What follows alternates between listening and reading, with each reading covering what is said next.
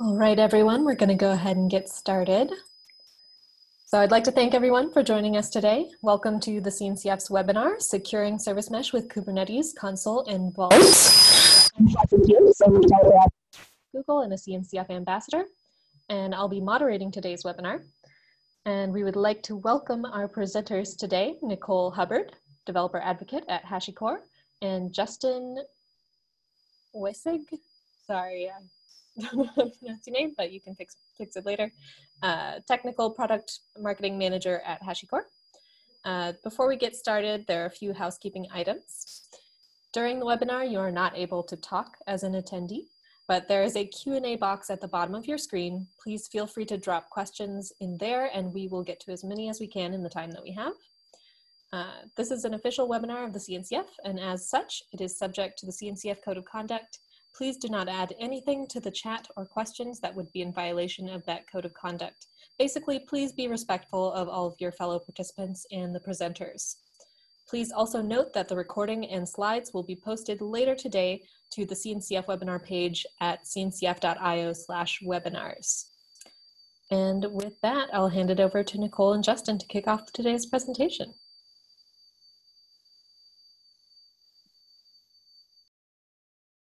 Awesome, thank you for that introduction. Let's go ahead and start sharing.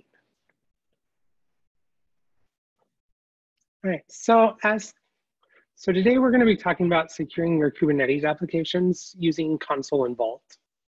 And so some of the questions I get asked the most often when I'm talking with customers are, what's a service mesh?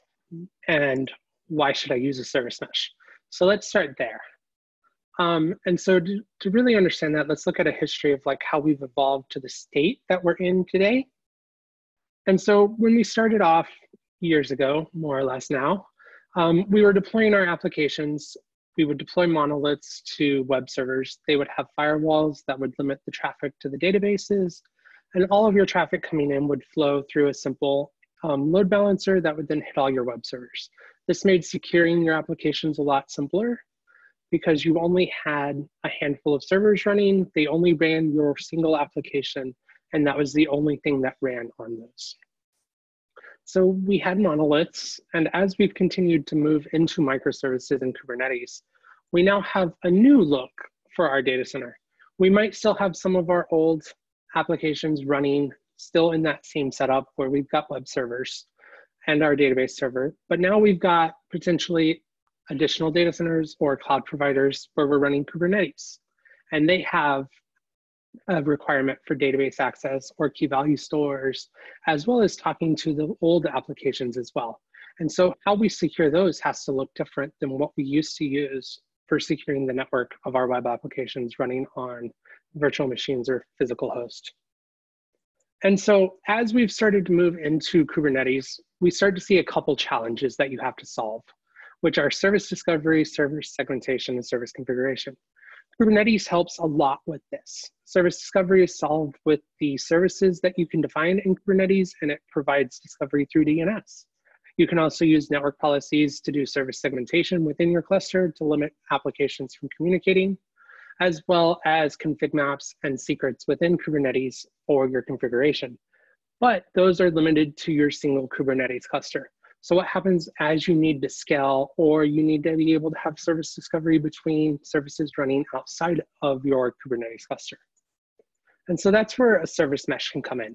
And so let's take a look at Consul service mesh and how that can help solve some of these problems. And so before we dive too deep though, let's take a look at how the service mesh works. And so one of the core components of it is the certificate authority. And by default, Consul can run its own certificate authority, or you can actually integrate it with Vault so that Vault can act as your certificate authority, and all of your certificates actually come from your Vault instance. And so what happens here is when your Consul servers start, every single client or application that you're running in your service mesh has to have a certificate to communicate with other services. These are standard X509 certificates, the same thing that you use for securing your web traffic. These are So these provide both TLS for encryption, as well as, since they're all coming from a single certificate authority, we can use them to provide identity information so that we know that service A is service A and service B is service B based on the information that's in that certificate because we trust the CA. We are also able to automatically generate these and rotate them for our clients using sidecars and other methods to get those certificates in place. And we'll go into that a little later. And so the next piece is there's two components to the Consul service mesh. You have the control plane, which is Consul. It's running here. We've got Consul servers running, and we've got our Consul client running on each of our two nodes that we're showing in this cluster. And then you have your data plane. The data plane is going to be represented with Envoy for the demo today, and Envoy acts as a sidecar proxy for us. And it's responsible for actually routing the traffic between our services. It will talk to our control plane to get the information, but it will cache that information and store it locally so that the control plane is not in the path for your communication as it's happening once your connections are established. So another piece is your service access graph. And this is all about intentions and what services can communicate with one another. And so very similar to network policies where you can create policies that say these labels can talk with services that have these labels so that you can limit communications between pods within Kubernetes. Here in Consul, you can actually create an intention that will allow traffic or deny traffic based on the service itself rather than a set of labels. And so here we're able to say that our web service is not able to communicate with any other services. And then we're able to create a specific rule to allow our web service to communicate with our database. And so these are for those services, and these will actually take effect for those services no matter where they're running. So if they're running in your Kubernetes cluster, they'll be applied. If they're running on virtual machines or a separate Kubernetes cluster, all of these intentions follow your application and your services no matter where they're running within your service mesh. And you can also manage these through the UI of Consul.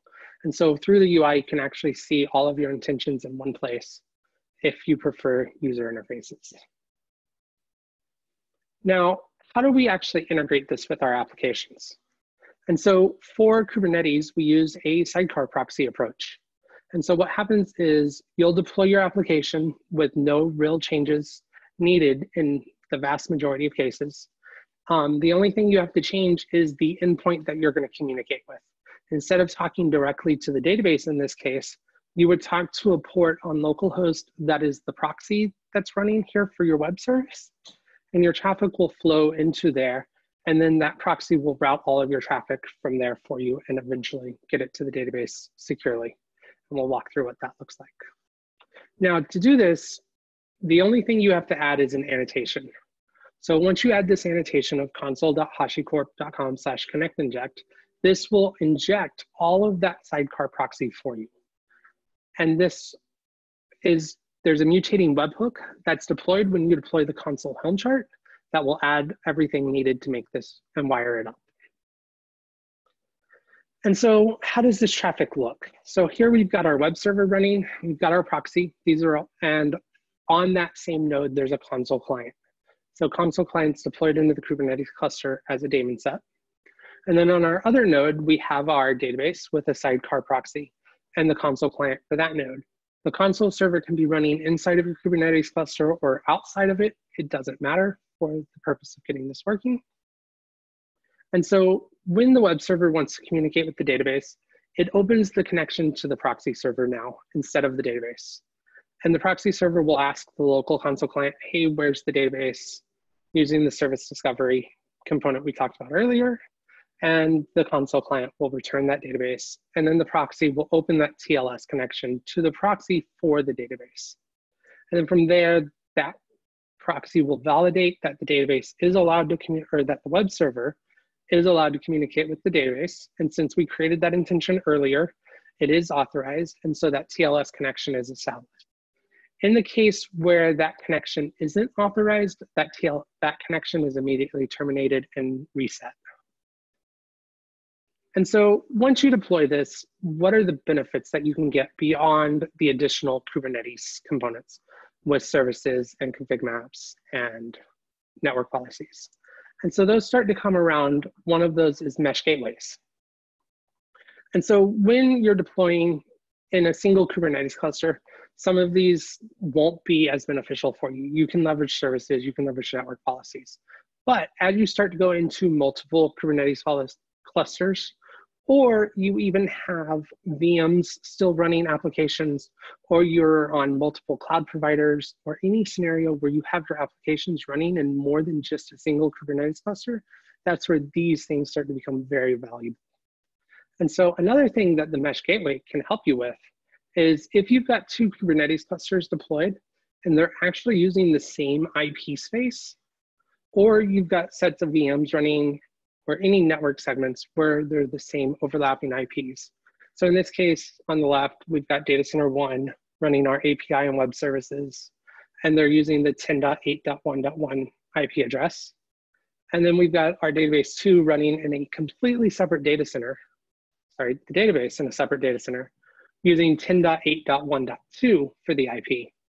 And this allows, so connecting these networks using VLAN peering or VPN gets very complicated because you have to do some special address translations so that those services in one subnet can actually talk to the IPs in the other subnet.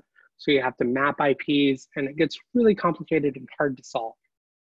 And so you can actually deploy a Connect Mesh Gateway, and these will sit at the edge of your data center, and they will route the traffic over the public internet or over a private connection, however you want, and that connection is secured. And all of that traffic gets natted as it leaves your mesh gateway and goes into the next mesh gateway so that those services are now able to communicate without having to re-IP your networks or deal with the overlapping IPs. You don't even have to think about them in this case. And so these mesh gateways are built using Envoy. They sit there at the edge and they route all of that. And they also use those same certificates that we talked about earlier. So you get all of the TLS encryption and identity between the mesh gateways, even though those are going across the open internet potentially. And so another advantage you can get is layer 7 traffic management. And so by default, with your traffic as it comes into your Kubernetes cluster or even between services, if you make a request to say web.service.consul, that will get forwarded to one of your 3 instances of your web service. But with layer 7 traffic management, you can now add HTTP routing, traffic splitting, or custom resolution. And so we can do things like this here, where a request comes in to web.service.consul, but it ends with /API. And so now we're able to actually change that routing and say that anything that's /API, instead of routing that to our web service, we're going to route that to our API service. And then for our traffic splitting, we're going to say, we can define subsets. And so these are different versions or different groupings of our applications. And so here we can actually do splitting where 80% of our traffic goes to version 1 of our API and 20% of the traffic goes to version 2. And then for the custom resolution, we actually define here, how do we figure out what that subset v2 is or subset canary? And so we define a selector, just kind of like Kubernetes labels, based on the metadata of your console service. And so in this case, we defined meta.version equals 2. And that's how we define version 2 for our API. So in addition to all of this layer 7 and networking components, now, what about secrets? How do we manage those? Kubernetes has built-in secrets, but what else can we do? And how can we automate and store these certificates that we need to generate all in a single place as well? And so that's where Vault comes into play. So Vault focuses on secret management and data encryption, as well as access to all of this. And so we can take a look here and we can see that Vault, it integrates the main thing Vault focuses on, or one of the main things Vault focuses on, is identity brokering. And so it's identifying the client that's talking to the Vault server and controlling the access that that client is allowed, as well as what secrets they're allowed to get to. And so we can integrate with a lot of different services for how we actually do that identity validation. And then it also provides a single control plane for all of our cloud security. And so it has numerous integrations with providers and tools that you're already using. So you can see some examples here: Kubernetes, OpenStack.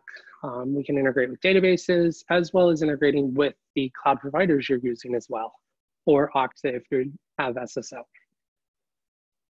And so how does Vault work? So you've got clients, you've got secrets, and there's the authentication piece. So let's kind of walk through this real quick. So as a client, I'm going to make a request to the Vault API, and then I have to authenticate. So this gets passed back to a backend. It could be I passed credentials, or it could be that Vault is redirecting me to Okta or Active Directory logins, or whatever you're using for identity. You'll then authenticate. There's also integrations for Kubernetes services so that your service account tokens within Kubernetes can validate and authenticate against the Vault API. And that identity from Kubernetes comes with those. And then, so these are all passed in. And then we've got the secrets piece, which is now that I've authenticated, I want to be able to get secrets. And so these can go out to one-time passwords, key value store passwords, where we're just storing that the password is X value, as well as going all the way out to integrations with, for example, AWS, where you can request credentials for AWS, and those credentials will be created specifically for you with the permissions you have and returned to you. And then you can put timeouts on those so that they're only good, for example, for 6 hours or a workday, or whatever period of time you decide. And so you're able to ensure that credentials are being rotated properly. So let's take a look at what all of this actually looks like in practice. So I'll hand it off to Justin now.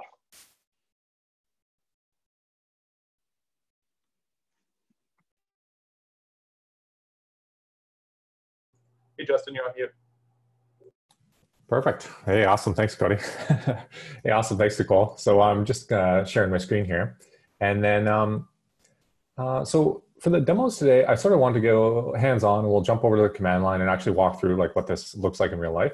So just to sort of give you a high level of what we're going to look at, I just wanted to chat about the slide here called the sidecar proxy. So we're going to set up a web app that's basically, just a web server, and then a database server. All it's going to do is increment a counter. And for the demos today, I thought we'd probably run this in Kubernetes because I wanted to sort of show you how easy it is to get up and running with Vault and Consul. So we're going to have a web app, and it's going to connect over to the database. And behind the scenes, we're going to wire it up so that Consul is intercepting the traffic with the proxies. And then we can sort of set these intentions that say, hey, you know what, this web app is only allowed to talk to this database, or what happens if we say interrupt that traffic and say, you know what, this web app can't talk to that database. We'll just sort of cover some of the sort of behind the scenes kind of cool stuff that you can do. Another thing that we're going to demonstrate is injecting a secret from Vault into the web app. So as Nicole mentioned, Vault is a service that sits on your network that acts as sort of a central place that you can store all your secrets. Vault goes way beyond just secrets. We have tons of integrations with, all the cloud providers, all sorts of, like OpenLDAP, all sorts of databases like, say, MySQL. If you wanted to do, say, credential rotation, you can have Vault connect to your database and rotate a credential. So, Vault's sort of a Swiss Army knife of secrets stuff. But I'm just going to show you a very brief sliver of it today. So I just wanted to give you a high level of like what the design looks like, or an architecture overview of what we're going to build out, and then we'll go and build this piece by piece. So today I'm going to demo this on GKE. So we have a kube cluster here, and then we're going to go through and install this. So I'm just going to flip over to the console. Hopefully you can see this, and then kubectl. So you can see I have my 3-node cluster. Full disclosure here, I'm just going to copy and paste the commands over because it goes quicker and you don't have to watch me type. So So in the top panel here, I have my kube cluster, and then in the bottom panel here, I just have a while loop going that watches what pods are running within this cluster. This will just sort of give you a view of how things are changing as I'm going through the demo. So first thing I'm going to do is change into my namespaces. I might have already done this. Yeah, I did. Perfect. Cool. So one cool thing that we did is, so we have two Helm charts, one for Vault and one for Consul. And what you had to do before was, we had them sitting in repos, and you had to go and clone the repo and, run Helm on your local file system. But we had great feedback from the community to say, hey, why aren't you integrating with the official Helm registry? So we've gone ahead and done that. And I'll show you two examples where you can find more information. But if we just add the repo here, and then we can search the repo, and you should see both our Helm charts here. So we have one for Consul and one for Vault. And then, you can just do like Helm install the various chart. But for the Consul piece here, I wanted to show you that piece where we're running the sidecar injection aspect.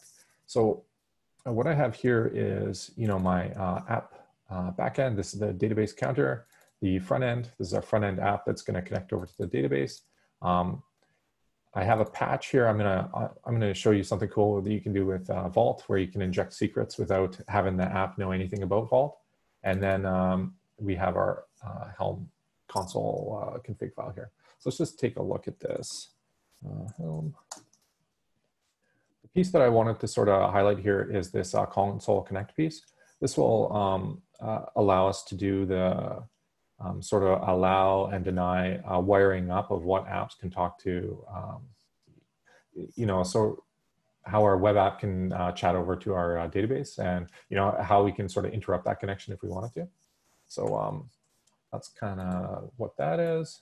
And then, actually, let me just cancel this here. So we're doing Helm install. We got the config file, and then we're using our official registry, which is should greatly simplify if you want to get fired up with this. So we'll get that going. And then down in the bottom panel here, you should start to see, hey, console's firing up. While that's going, I'm going to get Vault also installed. So I'm saying, hey, Helm install Vault. And I'm actually setting this additional flag here that says, hey, I want to run the server in dev mode. So with Vault, I should probably mention that, if you're not familiar with Consul or Vault, they're open source, and then there's also enterprise offerings too. Enterprise is, obviously will support you, and there's a lot of added benefits to the enterprise features. But the open source offerings are, very feature complete, and there's tons of people that are using them. So everything I'm going to show you today is available in the open source versions. So in dev mode here, this basically sets up a quick server without a lot of the additional security checks that you'd run in production. So if you just want to like sort of kick the tires with Vault, that's why I'm enabling that dev mode. Now you can see Vault's up and running, and we have this sidecar injector piece. This is specific to Kubernetes. So what we found in chatting with, both open source users and enterprise users is they say, hey, I have a Vault cluster, and we've put we sort of centralized all our secrets in it so that we could get like auditing, logging, and, credential rotation, all this kind of cool workflow stuff. But we don't necessarily want to modify our apps to take advantage of Vault. Is there some way that you could like maybe inject a secret right into the file system? So that's what this injector piece does. And, we're using the mutating admission webhook component of Kubernetes to take advantage of that. So I'll sort of highlight that in a second here. You might actually be thinking, hey, why aren't you just using Kubernetes secrets? And that's a really good question. And the reality is, for a simple web app like this, you probably could be, or you maybe should be, in that, there's overhead to using Vault. Vault is really meant for like many apps. So, if you just have one web app, it's sort of depends on the use case that you'd want to go after. But if you're just injecting a simple secret, you could use the Kubernetes piece. But Vault really shines when you have additional sort of use cases, or when you're running lots of different apps. So, Vault can do, encryption, all these advanced secret dynamic rotation stuff. Once you start getting into more of these advanced use cases, and you see the secret sprawl sort of going out, that's where Vault really shines. And it's going to be very cumbersome to sort of use sort of just static secrets. Also, one cool thing I'll show you here with Vault is it allows you to do policies. So you can say, hey, you know what, this particular pod is only allowed to grab these particular secrets. So once you get into sort of complex use cases like that, or things where you want more granular sort of access control, that's where Vault really is cool. All right, so let's log into Vault. What I'm going to do is I'm just going to set up Vault to do the sidecar injection. I'd rather just show you what's happening under the hood here, so it doesn't seem like magic. But especially if you want to sort of get going on your own. So I'm going to set up a policy that says, Vault has this concept of, there's secrets, and then there's policies that are allowed to sort of access these secrets. So I'm just setting up a super generic policy that says, hey, you know what? I'm allowing access to any secrets with the capability of reading. And so Vault sort of operates on the idea of paths, where you say, hey, secrets / app name / whatever your secret is. It's totally up to you to find out the path structure that you want, but I'm just showing this there. All right, so let's add this policy. I'm rating it under just app. I'll show you this in a sec. And then what I want to do is I want to enable Vault to communicate with Kubernetes. So right now, Vault is running on Kubernetes, but it doesn't have a way to wire into Kubernetes to say, hey, this particular pod's asking for a secret. Are they allowed to? What's the policy? You don't want a pod just to fire up and be able to pull down all your secrets, right? So we're going to authenticate. We're going to enable the Kubernetes plugin. And then I'm going to wire up authentication between Vault and Kubernetes. And then finally, I'm going to set up, maybe I'll just walk through this. So I'm setting up that, hey, my app, this is going to be my web app, app front end. I want it to access this particular policy. So I'm saying, hey, you know what? When this app fires up, I only want it to access that policy where it can download those particular secrets.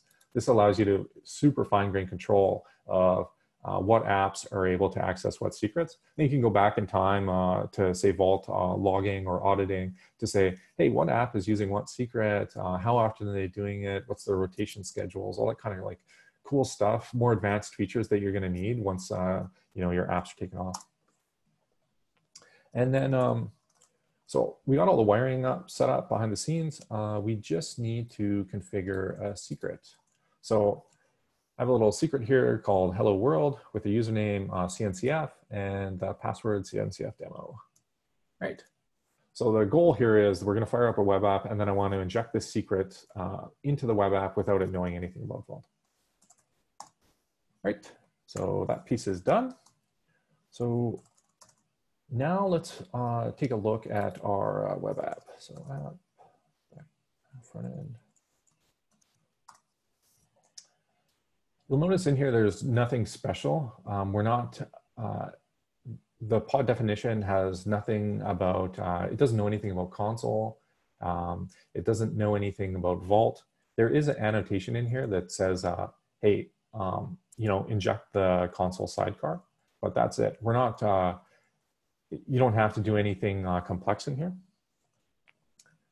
So let me just apply this. Then down here, you should see our app front end fire up.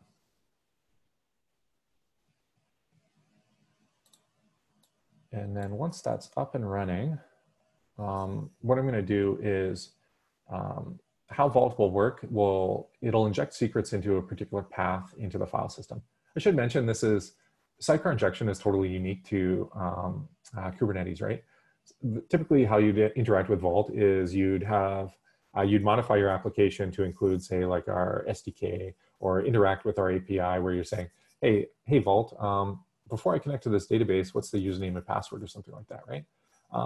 But this way, if you're using say a 12-factor app or something like that, we can inject the secret, and then you can use something like console template to take those secrets and push them into environment variables or something like that. All right, so I'm just going to connect into this app. So basically, I'm going to exec into this pod, and I'm going to say, hey, list the contents of this directory. This is obviously going to fail because we haven't injected any secrets yet. Yeah, you can say, hey, there's no such file. But what I wanted to show you is this piece here, this patch. So what this patch does is it says, hey, I'm patching some annotations in that pod definition that say, hey, I want to inject a secret. This is the secret I want to pull down, secret hello world. And behind the scenes, what we've done is we've wired it up that this app front end is only allowed to download those particular secrets based on the role of this particular application. This really protects you of saying like, hey, you fire up a pod and it goes and downloads all your secrets. Obviously, you don't want that, right? And then on the Vault side, all this is audited and logged saying, hey, you know what? My app front end pulled down this secret at this particular time. So one cool thing we're doing here is we're saying, hey, obviously I want to pull down this secret, the hello world secret, but I want to set it up into a particular string. So I'm giving a Postgres string here, connection string, and I'm saying, hey, give me the username and give me the password, and then I want to output that to the file system. And then my app is going to go by, pick up this connection string, and connect over to our database. All right, so now that we've seen that, let's go ahead and deploy this patch. And so once I run this command, what we're going to see here is we're going to see this app, an additional pod fire up called app front end. And it's going to have both an init container that's with Vault. So Vault will inject the secret before your app fires up. This just protects it from saying, hey, if your app fires up and it doesn't see the secret, it's going to, if it crashes or something like that, obviously you don't want that, right? So your app's going to fire up. Vault will inject the secret before your app starts.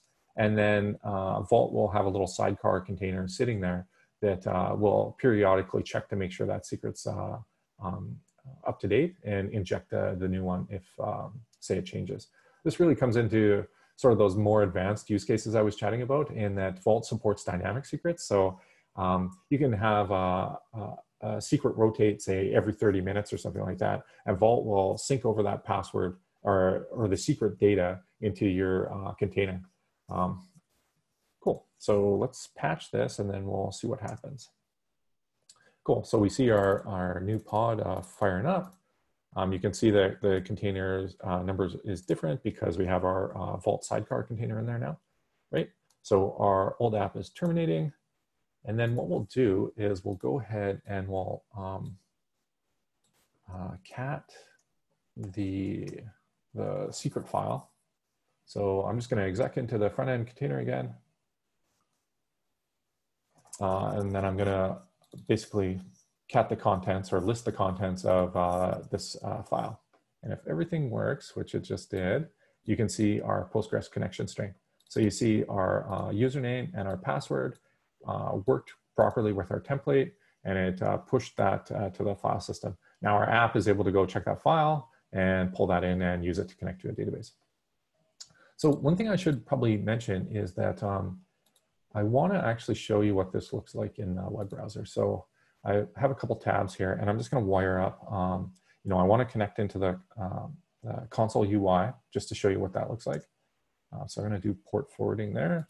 And then on the app side, I also want to show you what that looks like, sort of the web app. You'll notice here that I haven't configured the backend yet, right? So our web app is basically going to be connecting to nothing. But once we fire up our backend, we'll see what that looks like. So now with the port forwarding going, I'm just going to flip over to my web browser. Hopefully you can see that. I have these links set up. Cool. So you can see we have our services, we have console running, we have our app front end, and then we have the console sidecar proxy. So everything's looking good so far. I'll just sort of zip through the various tabs here. So you can see our nodes. You know, we have our 3 healthy GKE nodes. You know, with console, you can have like key value store. So say you had some particular data that, you know, you wanted in your cluster or something like that, you could throw that in there. You can set up ACLs, and then we can also set up intentions. Intentions is basically what I'm going to use to demonstrate the, hey, you know, can we block traffic or can we allow traffic between our web app and our database backend? Cool. And then let's jump over to this tab, and I'm just going to show you the web app. So the web app is super simple. All it is just a counter. When it connects to the backend, it increments the counter, and that's it. And you can see, hey, you know, accounting services unavailable right now. So once we fire up the backend, this should flip over to green, and then we should see an incrementing counter. This is just a WebSocket, so it should probably come up as soon as we do that. So let's switch back to the console, and we'll fire up that web app, or that backend. Maybe I'll just show you what it looks like. App, backend. You'll notice in here, there's like nothing special, right? We're injecting the console sidecar, but that's it. So you'll notice, you know, maybe in the YAML here, yeah, we do mention the annotations around console and Vault, but these apps, they have no idea about Vault or console. You know, it's happening transparently to them behind the scenes. This is sort of one of the really cool benefits of this, is that, you know, you don't have to go and refactor or rebuild your apps.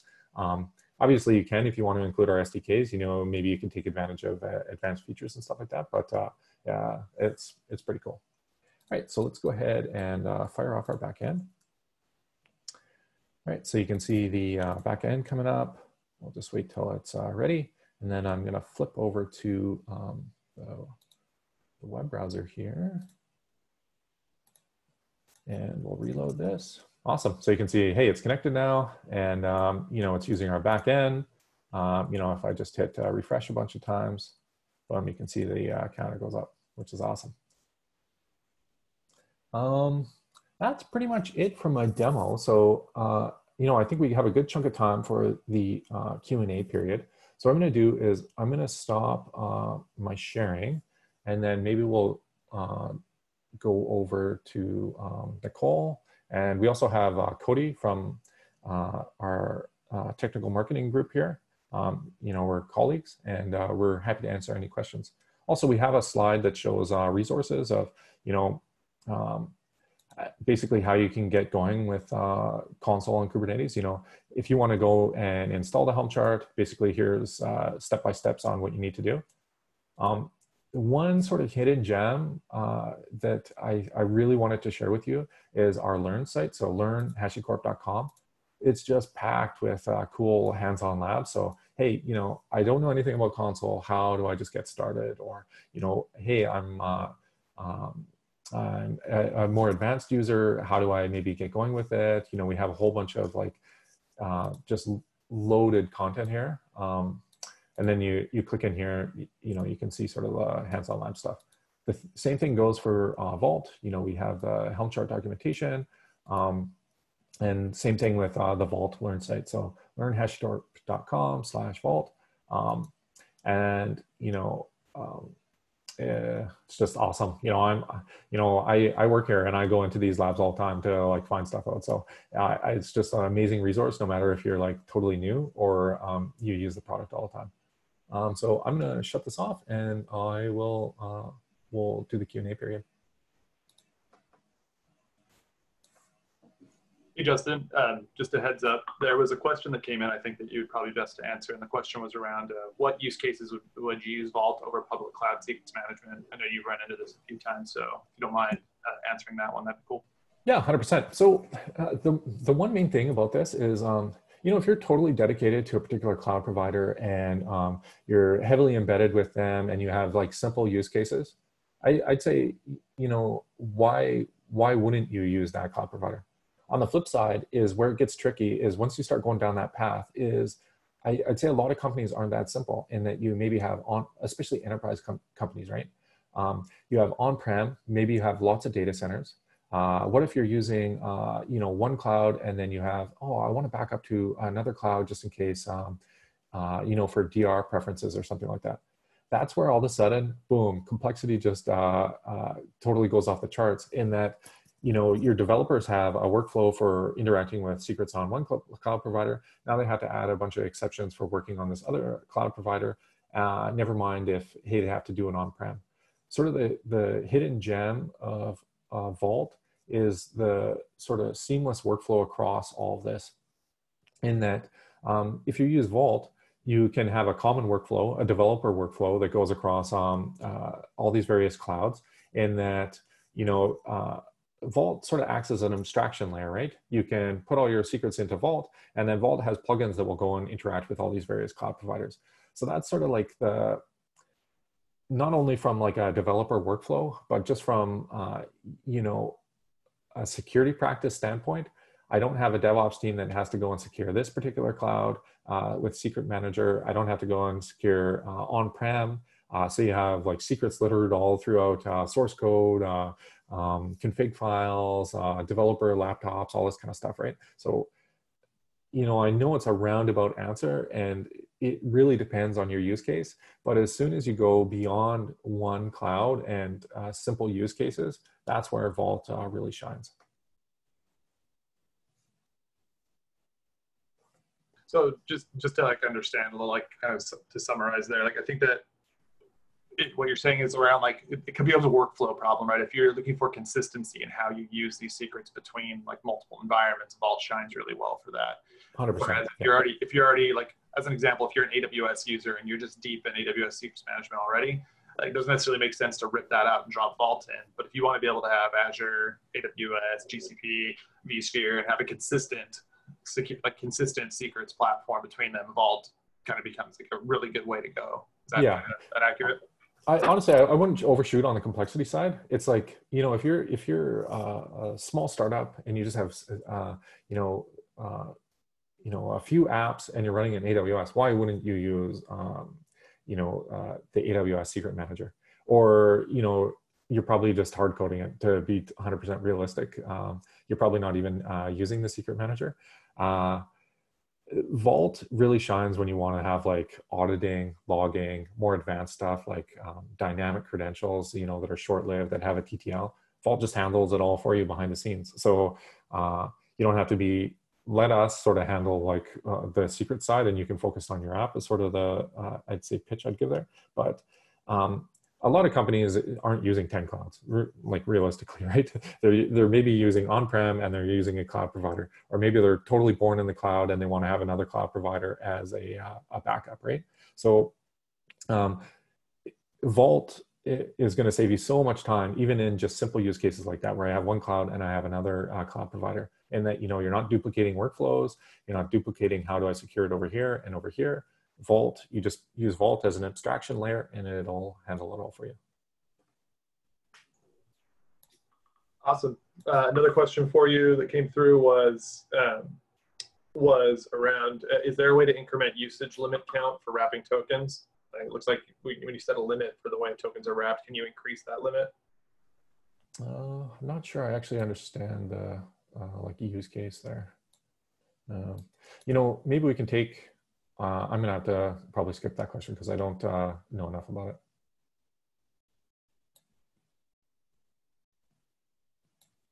Actually, I guess I can open up the Q&A panel here too.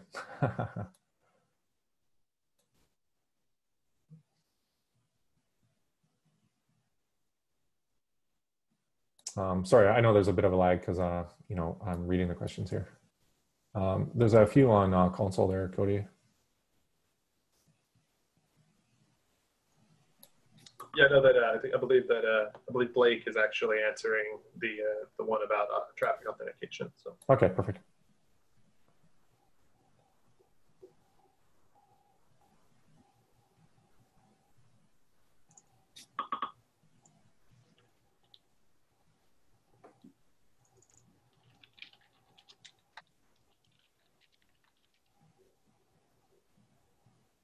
So there's a question in here about, hey, my developers have changing environments. I have to give them access to those instances. How can I manage that with Vault?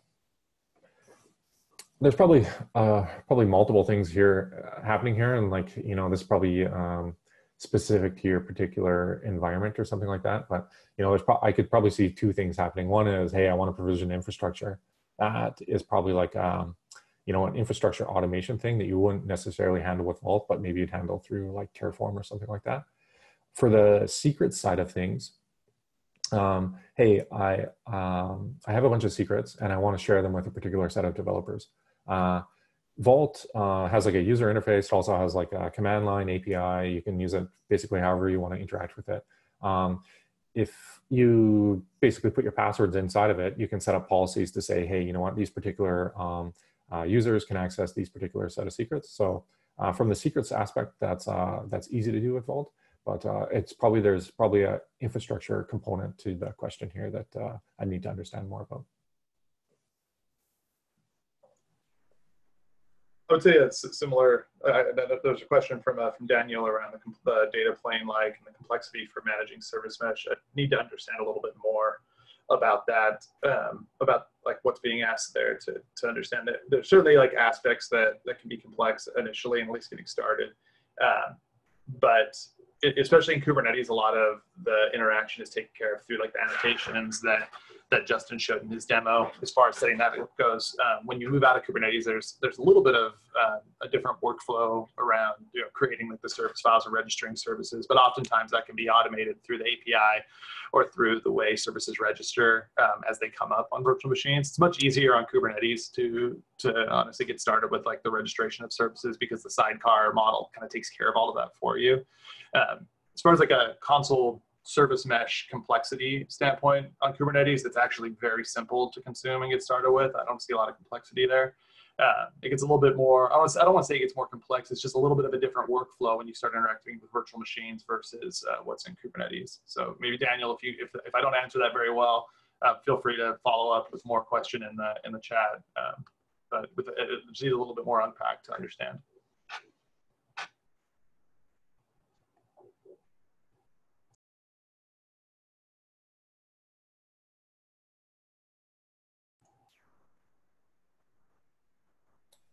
So there's a question here about, hey, I have 4 different environments, prod, QA, dev, etc. I have a few different data centers, and how basically does this work?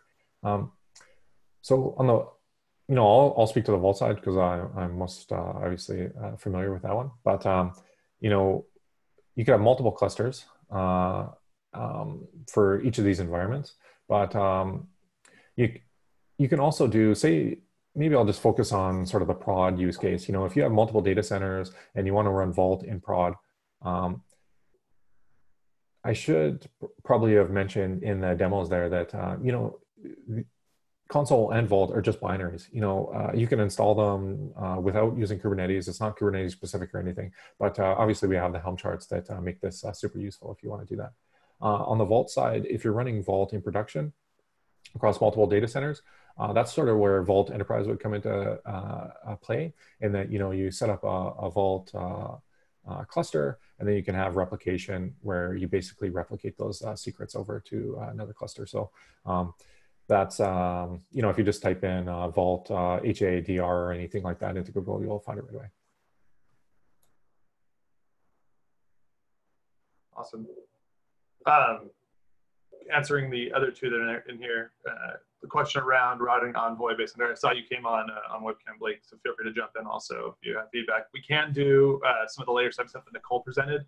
We can use layer 7 to do, or layer 7 routing to route based on header value, and we can do like some interesting traffic splitting, or if you wanted to be able to do like canary testing and send specific traffic to a new instance based on header coming in, or even based on device type as just random examples. Those are all things that are possible, and a lot of that's because we're integrating so tightly with Envoy in that way. So that's definitely possible, definitely stuff you can do it. And things that we would really encourage, and you'll start to see a lot more about that coming out around Consul and in our conversations, especially now that we've created our own ingress gateway to speed up getting started on that. Those are things that like we really want people to be able to do. So it's definitely in the product now. You can do that today. Absolutely. Anything to add, Blake? Yeah, I would just add, we support that advanced routing for both HTTP and gRPC traffic. So if you head over to the Consul website and look at the L7 routing section, there's a whole set of documentation there on what we support. Answering the next one, back to our friend Christopher. Intentions can span multiple instances. So in Consul, we refer to this as federation. So if you take multiple Consul clusters and you federate them together into that one consistent service mesh between environments, you can have those intentions span across that. So the intention looks like front end can talk to API, but Consul itself understands, okay, I'm going to send this over a mesh gateway. I'm going to send this traffic to the endpoint. But that intention is still kept in place. That security, that MTLS encryption is kept in place, and the intention allows it. So the intention is actually fairly simple.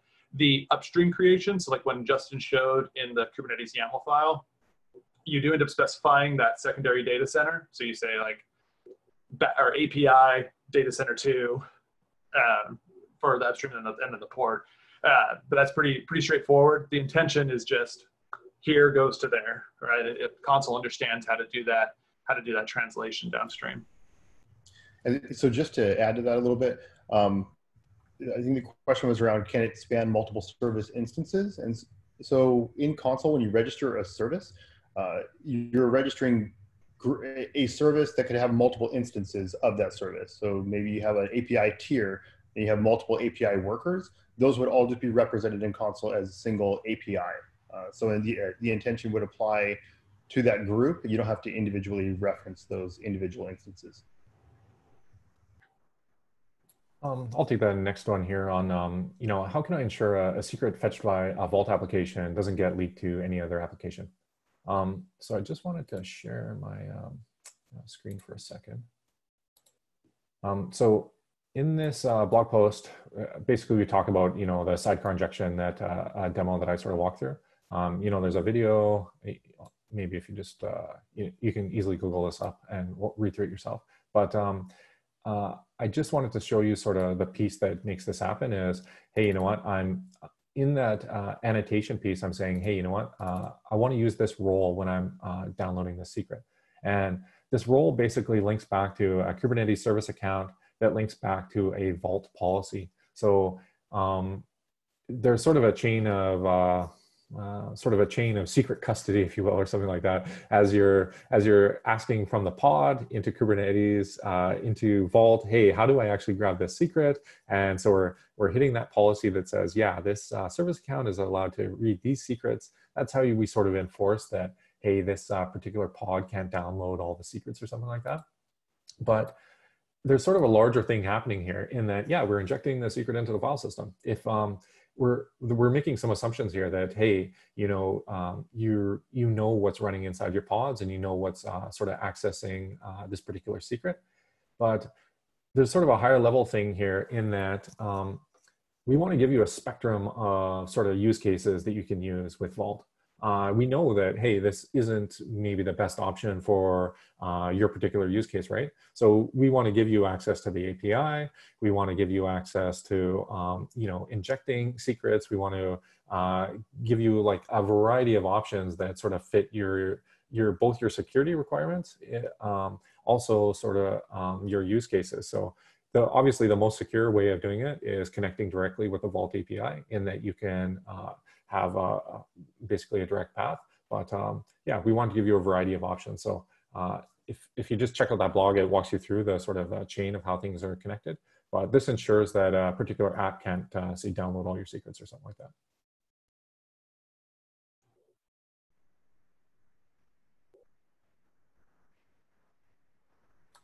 Just a heads up to everyone, I don't see any more questions in there. So if you have anything else, definitely pop it in before we finish off. Justin and Nicole both said this, but something to call out that I think is really like interesting and cool about all of this is that most of this you can go and do right now, right? You can go pull this stuff down and give it a try. You don't have to buy anything. Like it's all open source software, right? Are there some like really advanced features about like scaling the enterprise that are behind a license? Sure, but significant portions, all of the stuff that was demoed today is fully open source. So you could literally go pull down these binaries and run them on your laptop right now. and do most of the stuff that you've seen here, whether it's in Kubernetes or not. A lot of that functionality is already there. So like I would highly encourage people to go and do that. HashiCorp tools have a great way of doing what we call dev mode, where you just run it locally on your system. So I'd highly encourage anybody who wants to even check this stuff out, check out the UI, click around, pull down the binaries and run it. It's really, really easy. And a lot of the Learn guides are based on being able to just run locally on the fly.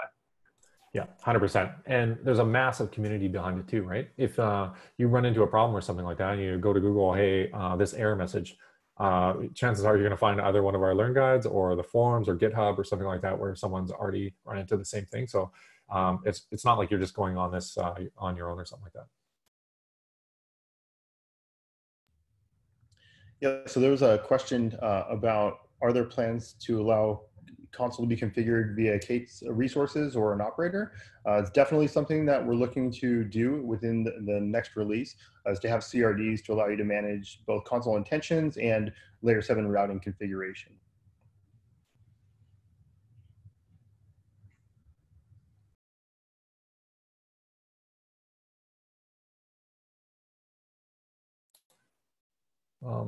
I just sort of want to be cognizant of time. I'm not sure if there's any other questions, but yeah.